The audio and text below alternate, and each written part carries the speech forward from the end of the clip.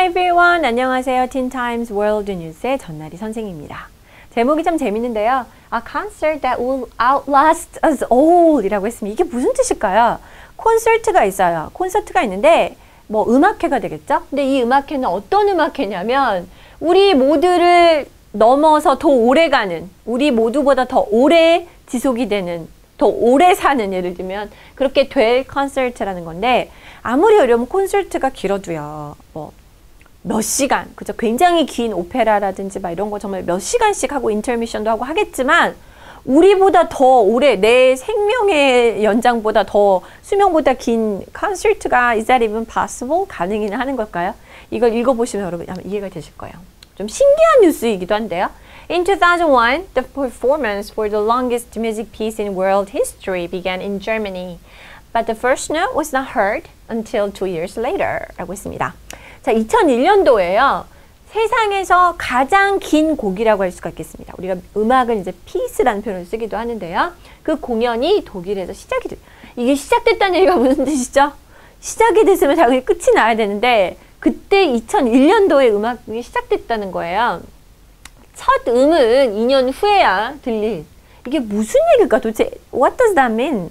근데 여기 뒤에 보면은요, 이제 이게 바로 굉장히 조금 뭐랄까요. 선생님도 음악은 잘 모르지만, 존 케이지라는 분은 굉장히 이렇게 실험적이고 전위적인 그런 음악을 많이 작곡하시고 하신 분인데, 이분에 의해서 작곡이 된 건데요. The piece called Organ Squared / ASLSP.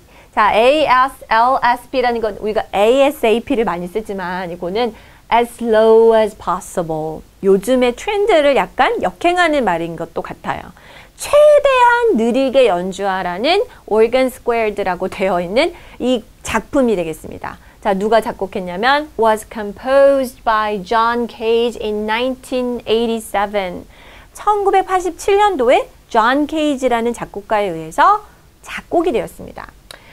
The 4.07 meter long score only took 29 minutes and 15 seconds to play when it was first introduced in 1987. 이 작곡가가 작곡을 했던 1987년도에 처음 이제 오픈이 돼서 초연을 했겠죠. 처음 소개되었을 시절에는요. 이 길이는 엄청 길어요. 어쨌든. 그래서 4.07m, 4.07 그 미터의 그런 길이의 이제 악보가 되겠죠. 그런 음악이 되겠죠. 근데 이 음악이 뭐 사실상 처음에는요. 29분 15초 정도밖에 only 그 정도밖에 걸리지 않았다. 연주하는데.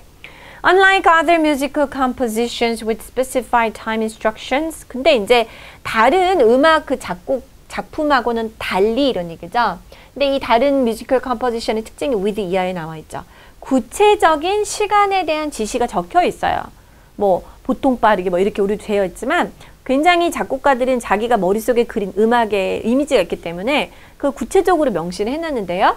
케이지의 작품에서는요. 그냥 뭐라고 했냐면 여기 나온 것처럼 최대한 느리게, 느릴 수 있을 만큼 느리게 연주를 하시오라는 것만 써놓은 것이죠. Since then, many concerts were held ranging from 9-hour, 12-hour, and even 24-hour performances. 그래서 이 디렉션에, 이 인스트럭션에 충실하게 하다 보니까 이제 그 퍼포먼스를 하는 그 지휘자라든지 이런 사람들의 이제 어떤 생각에 따라서 시간이 좀 다양했는데 그래도 길죠. 9시간, 12시간 하기도 하고 때로는 24시간 하루 종일 음악회를 이걸 연주한 적도 있었다고 합니다. 하지만 어쨌든 ranging from 여기 9시간에서 24시간까지 이렇게 다양했습니다.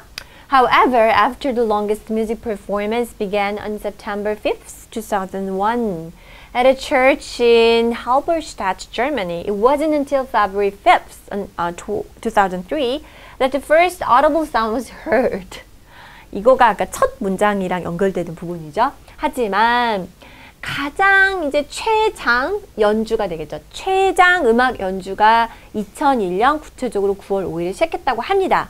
독일에 있는 하버슈타트라는 교회에서 거기에 있는 오르간으로 이제 시작을 한 건데요. 그렇게 시작을 했는데 첫 그 audible 뭔가 들을 수 있는 사운드가 퍼져나간 건, 그 교회에서 퍼져나간 거는 2003년 2월 5일에 돼서야 이게 땅 소리가 났다는 거죠. Since then, a series of chord progressions and changes followed. 그리고 이제 코드의 변화와 진행과 음의 변화가 이제 일련의 변화들이 따라왔는데 무슨 얘기냐면 한음을 딱 눌렀거나 이걸 시작할 때 그 여러 가지 중간에 인터벌이라는 게 있고, 그죠? 한음을 눌렀을 때 우리가 한 박이냐, 뭐 두 박이냐, 세 박이냐, 네 박 이런 게 있잖아요. 근데 그 박자 숫자를 굉장히 길게 해석하면 몇 달, 몇 년을 그렇게 소리를 유지하게끔 해놓는다라는 거죠. 어떤 일종의 이벤트와 같은 거이기도 한데요. 그래서 each chord was played in long intervals and always on the fifth day of the month to commemorate Cage's birthday, the same day the performance began.